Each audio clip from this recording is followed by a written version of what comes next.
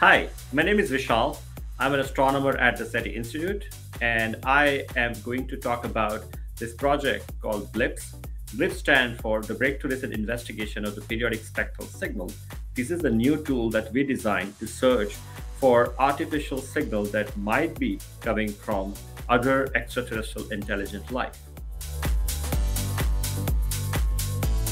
Aliens, we have no idea what kind of signal that are producing. We feel that if they are intelligent enough, they might put all of the energy into very small frequencies. And even better, if they put some kind of periodicity, if they produce periodic signal, that are some kind of signal that we have never seen in nature. And these are the kind of signal that we are actually searching for. So we looked at in the search towards the center of our Milky Way galaxy, and in our search, we actually looked at close to around 500,000 stars, and we searched for these periodic pulses.